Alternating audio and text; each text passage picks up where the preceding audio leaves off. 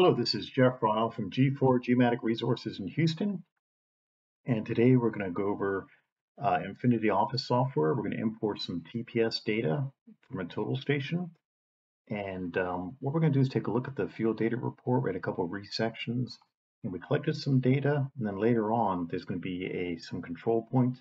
We want to reshift all the points to a shift rotate scale to warp into some local control, like plant control. Compare those residuals and make sure everything's okay, and then get this data that's in good shape relatively into this new coordinate system after the fact. And then we'll export that raw data. So let's take a quick look at the G4 Geomatic Resources Houston team. This is myself, Jeff, John O'Rourke in support, Ronald and Celia in the office to handle service. So all our information's here. If you need any help, feel free to reach out to us. And there's also a support number for Leica, the 800 support number, and the support email for Leica Geosystems as well. All right, what we'll do is we'll quickly get into Infinity. Right now we have some data imported.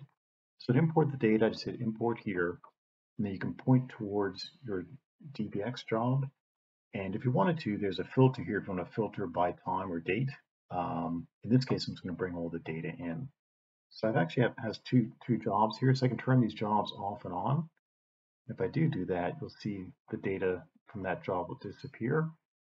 And right now we shot some points in. I drew a series of lines here because the control points, I'll draw, you'll see the similar line that's rotated to see that there's a rotation and a shift to get up to the new plant control points. These yellow vectors are from our TPS setup. So if I wanted to turn that off and go to Layer Manager and just scroll down here, and I'll say TPS observations. I'll just turn off that layer, and that way we'll just see the points there. Might make it easier to have a look at. So if I came here to one of my jobs, I can just highlight that job, right click, go to data report, and this shows all the data that was collected in the field. Okay, so it's just a handy report that you can print out, and we average some shots. And if I go to the Inspector tab, what I can do is if I go to TPS, these are our resection setups. So if I want to click on a resection point, I can just click on it, and down here it says Setup Report. And this is a nice report that we can scroll down, and it will show this is a resection for TPS 02, and it will show the target points that we measured to, and the coordinates of those points. And if we scroll down here, it'll show the residuals. So the residuals of the easterns and northerns and elevation of all those observations to determine our resection. This is just a handy report just to make sure that our resection is good. And that means the points we collected are in good shape. And now we're going to shift, rotate, and scale into this new coordinate system. So what we did, if we come back here and review, these are the points that we collected.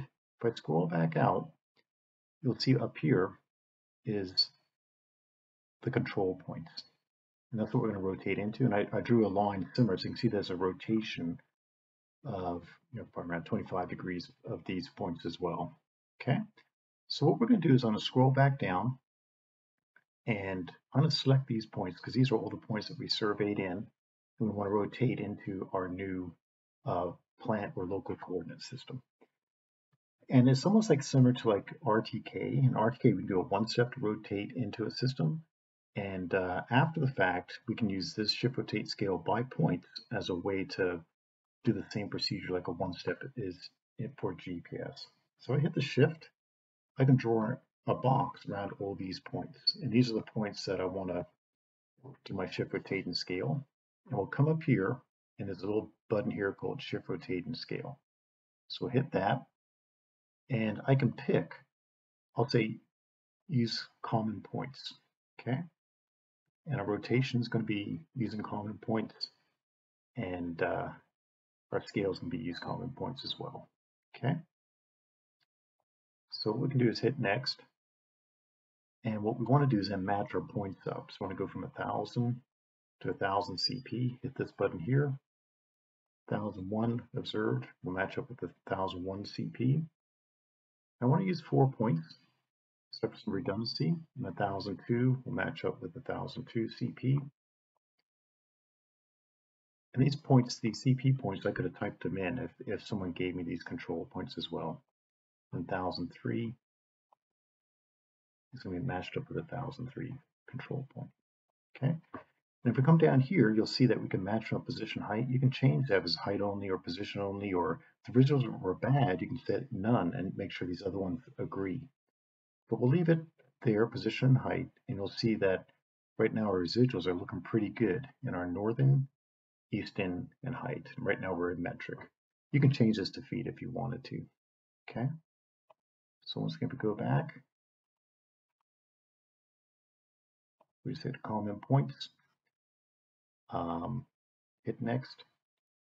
There's our residuals. Hit next. And what it'll do, it'll show the delta northern, delta eastern shift. The elevation didn't shift much. The rotation was around 14 degrees, and there's a little bit of a scale, but not too much. And what we can then do is, if you click this little box down here, it'll show that report. So if we hit finish, it'll print this report, and it'll show all the residuals, all the points that we rotated. And if you scroll down to the bottom, it'll show the residuals. So this is a handy report that we can print out or print to a PDF to give to our client to show how well that shift, rotate, and scale into that new system worked. Okay. All right. So now if we scroll up, I'm just going to click one of these points, center, and now our points have these other points have rotated in. So these other points we shot in are now rotated into the new system. And now we can export these, and we should see like 1004. There should be several points here. So there's some common points with some overlaps. Okay. So if we, they're very, very close together. So if I came here and measured point to point, and then we measured the observed 1005 to the 1005 control point to compare them, then we can see that they agree, within a couple of millimeters. So that these are just some check shots, 1005 and 1004. So once again, if we do the same thing for 1004, so I like to keep a couple points open as a check shot, just to make sure that everything coincides. And then once again, that's within less than a millimeter. So that way we didn't use these in the transformation, they're check shots, and that way the proof's in the pudding that everything agreed very, very tightly. Okay, all right, so now all our data is once again shifted over. We're in the new coordinate system, 1500. And then I can just want to export that data, say export all the data, or I can select the points I only want to export. So if I just wanted just these points here, or the points that they need in the new coordinate system, I can just say export that selection there if I wanted to, or all the data.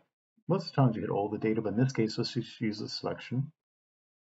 And what we can then do is say, right, when export ASCII file, point number, northern eastern height code, and I'll just call this test data, and we'll hit export. All right, so I come down here, there's my test data right there. So I can open that file, and then there's the points that we shot in, and then the new coordinate system, and there's my coordinates. So it's rotating that new system. Okay, so that's just a quick overview of how we can export data. And in this case, I exported them in a different, if you come in here, I'm just going to double check one set, and I might have exported them in feet. So I came in here and edited that. See, I picked US feet. So if I wanted them in metric, I can come down here and change that back to metric. But my template here was actually to export it in using US survey feet, even though my raw data here was collected in metric. Okay.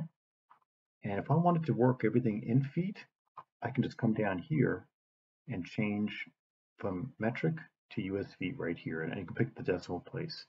Then that will then convert it over as well if I want to view all my data here, whether I want to view it in metric or in US survey feet. All right, so that's a quick overview of just how to do shift, rotate, and scale. Very simple.